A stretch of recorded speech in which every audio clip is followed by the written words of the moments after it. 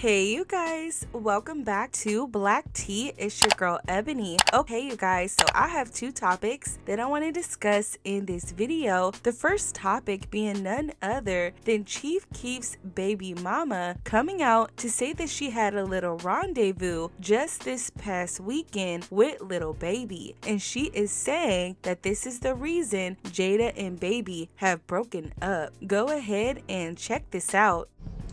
Cause Jada don't know me. Like y'all asking why Jada, we don't know each other. We spoke over Lil Baby, you know what I'm saying? So I guess homegirl still mad. I don't know. So last weekend, me and Lil Baby linked up. It's 2 fees you must pay when you have a girlfriend in the industry. You must pay your hush money fee, and you have to pay your transaction fee. Okay, so what happened was everything was going good. When it was time for the hush money, some of the things that I had required from him, he thought it was included in the payment. So he didn't want to pay all of the hush money, okay? So bam. By you not paying the hush money, I'm going to expose you. I've been doing this for years.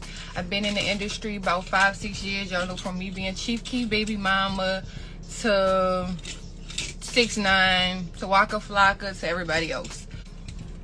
So basically that was it. Like he didn't pay his fee. So as you see, Chief Keef's baby mother also said she spoke to Jada about this situation and Jada was upset. Well, Jada is actually calling this baby mama out, and Jada is actually revealing that she's never spoken to this woman. This is what Jada had to say. No, we didn't speak. This is so weird, y'all. Like, oh my gosh, keep my name out that mess. I'm so tired of my name being attached to foolishness. I want out. Now, several people jumped under the comments. One person saying this: she seen him throwing the hush money at the strip club and said, F it, I'm going public. So she's saying she's a prostie? That's a tad illegal, sis. Just take your funds and go. LMAO. This is very much sad. So as you see, people also agree that, like, girl, why are you online even broadcasting this? But I also have to bring up the part of Jada saying that she is tired of her name being attached to foolishness. Jada, you have allowed your name to be attached to this because you've publicly went back to Lil Baby after he has disrespected you, allegedly. So people are always going to attach you to the mess because you have continued to go back. Now, I'm not saying that she deserves any of this, but there is a reason why people keep attaching her. You guys, whew, this is a hot mess. Now, the next topic I do want to discuss is none other than Megan Thee Stallion responding to her label owner, Crawford, after he allegedly is suing her in court. And y'all, she's calling him a heel popping manager. Chill. Talk about a mess. Now, it all started when TMZ came out, right, to say that Megan Thee Stallion was getting sued. Now, as soon as they came out with their article, Megan Thee Stallion took to Twitter, and this is what she had to say: let me go. First, the man over my label said I don't make him any money. Now he countersuing, trying to keep me on his label because he wants to make more money. If I ain't making you no money, why not just drop me?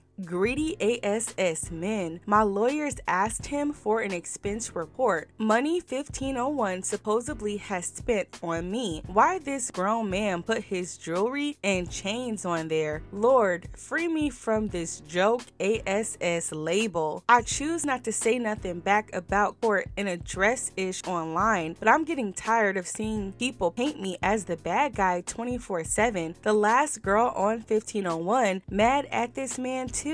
Another person says, at this point, Megan Thee Stallion is going to have to show us the bullet wound or something. She says, B words like you have actual CUN brains. D eating A B words. My hospital records are public record. The DA has made a statement. Y'all choosing to be dumb at this point. You better hope a man never does to you, and nobody, especially women, believe you. Now, after this happened, Crawford, the owner of 1501, decided to clap right back at Megan, and he said this: "Stop playing victim, Megan. You haven't paid for a show since 2019. Hiding behind Rock Nation, you can keep the BS mixtape and send over that straight drop whenever you are ready." Now this actually triggered Megan, because then she went off on Carl, even accusing Carl of popping pills. This is what Megan had to say: "Carl, I don't want to be signed to your pill popping butt. You talking about I ain't paid for a show, and you sound slow. I'm the artist. I don't pay you directly. Maybe fight with the man you signed to and you might see some money, you effing powder head. You hiding behind J Prince. Carl, you got a whole contact with 300 and talking ish to me like I got your money? You are attacking me. Why? Because you want to be famous, not rich? Ask Kevin Lyles where your money at, stupid." Another person says, "She finna delete this. I already know." Megan says, "I never delete ish. Worry about your MF self. Also, how can I owe you any of my money outside of music when your team can't even provide actual statements of what I owe? You also haven't paid me since 2019. Your team signed off on something for the hotties to count it as an album. Now it's not." Jokes. People love bringing up Rock Nation like, hell yeah, my team is great. Am I supposed to have a bad one? And what about it, B-word? Bye. I'm not speaking to nobody else on here. See y'all in court. Now, Crawford did respond to Megan on Instagram. He said this: "Hey, y'all believe that ish all y'all want to. I don't got Twitter fingers, so I'm not about to type ish all day. But I promise, everything said about me about that matter is a lie. The truth will be out soon enough." Crawford goes on to say this: "Defamation claim on the way.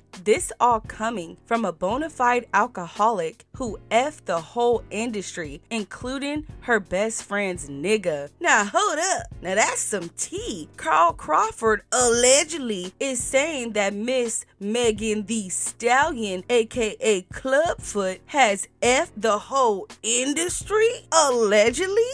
My God. Now that's some tea right there. Allegedly. Carl said it, not me, but this is some tea. What you mean she effed the whole industry? Chill, a mess. So this is just a hot mess for Megan to do all that online. I think it was a buildup, but at the same time, if she did lie on Carl Crawford, that is unfortunate. This situation is just too messy for me. It's all these back and forths, and I feel like we still ain't to the truth. It's just a bunch of smoke and mirrors, child. It's a mess. Now, the last topic I do want to discuss is none other than Nicki Minaj clocking the Barbz, because the Barbz yet again believe that Nicki Minaj could be featured on Latto's album. Talk about a mess. I thought we've already been here before. Well, I guess we are back here yet again. So you guys know that Latto did basically reveal the track list for her new album. On her song Big Energy, she did blur out the name, and a lot of Barbz took to social media because they believed that the name said Nicki Minaj. We actually saw this same theme when Doja Cat released her Hot Pink album and she had a song blurred. Barbz ran and believed that it was Nicki Minaj on the song, and it wasn't. Now, Nicki Minaj did take to Twitter to basically respond to the Barbz and remind them, are you guys listening to me? Nicki Minaj starting with this: "Not again. Y'all serious? Like the dumbest. Life is yes. Capital blessed, all smiles." Nicki said, "I created this ish. Tyler.